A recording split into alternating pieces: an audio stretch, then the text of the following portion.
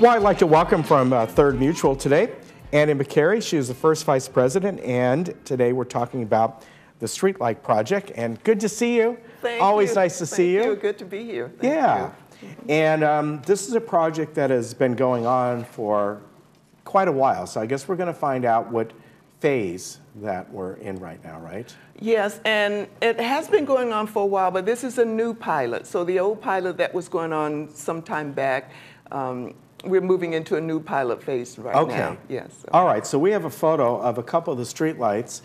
And let me ask you, what's the difference between this pilot and the one that was done, what, about a year ago? About a year or so ago. Are they different lights now? Different lights now and more of a variety of lights now. Okay. The last pilot project, I think there may have been maybe 4 lights.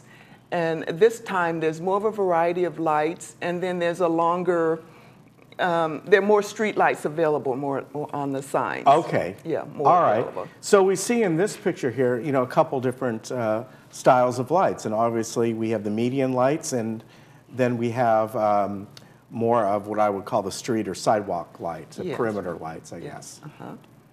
Yes, and actually I went, because the pilot timeline started after dark November 21st. Okay. And so what I actually did was I drove around to look at the different ones, and because it's such a variety, I found out that I needed to drive around more than one time just to get an idea of which one of the lights that I like better. All right, so the testing period is going to be going on for the next couple weeks, it looks like. Yes, through Monday, December 2nd. Okay. Yes. And then the locations, this is important for people that want to give some input. Exactly. Locations inside Gate 7 is one of the areas, and on the next slide it shows the location, so that is 4 locations, it looks like. Yes. Now on these, do these all have slightly different kind of lights on them? They do. They have a slightly different kind of lighting, different intensity of lighting, and different lighting structures. I guess that's a way of putting it. Yeah. Now they're all LED. They're all LED, yes. Okay. That's good, because that's, you know, man, the energy that saves is just tremendous. Yes, and we can see the lighting once you come into Gate 7 on those street names there, and they're listed on the street poles.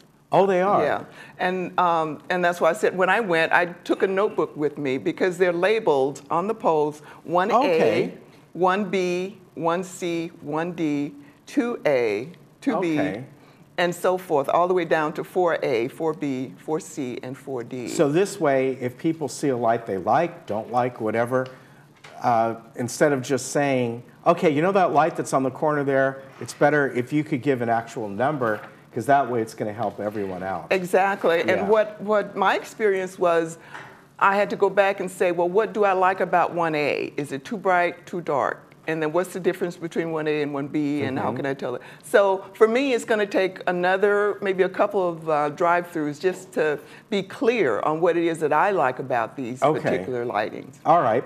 Now, here's the energy cost savings that what the potential is over the time that once these all get in.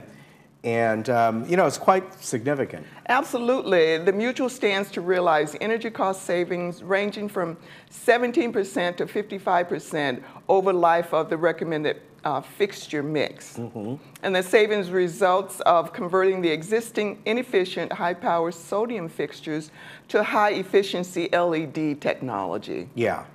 And quite a difference. And the savings is just going to be tremendous, as we all know, as we know here in the studio. Yes. You know, one of these lights that we have in the studio now, one of these panel lights, actually I could say all of our lights that we have in the studio right now probably take the energy of maybe 1 or 2 of what we used to have. Wow. So it's quite significant. It is quite significant. And plus it's a lot cooler, which is nice. All right, so the next slide is going to tell people this is how you can contact if you have questions about that or in writing, whatever you'd like to do. Absolutely. And there are a couple of options. You can email it at info@lagunawoodsvillage.com. Or you can write your comments on a piece of paper and just deliver it to the concierge in the community center. Yeah. We need that by 5 p.m. on Monday, December 2nd. Okay, so please do that, because that way they want to be able to move along on this project. And the test period, special M&C meeting is going to be happening Wednesday, December 11th, so I would assume this is the time that maybe the findings are presented. Exactly. After the period is over, the first meeting, like you said, at the maintenance and construction meeting. Okay. And that's Wednesday, as you said, December 11th at the community center. And do you anticipate by then, or by the end of the meeting, that you'll have your choices made, or that's more of like, let's get everybody to talk about it? It's more about getting people to talk about it, but okay. also Decision out now. the decision It's on the next one. Yes, at the regular third board meeting, we will talk about the decision and the outcome, and that's going to be on Thursday, December 7th at the community center, 9:30 a.m. Okay, so I think that's certainly important for you folks who want to voice your opinions on this. This is a good opportunity for the whole community to take a look at these. Obviously, you're going to look at them at night and give your recommendations. And as Annie said, very important.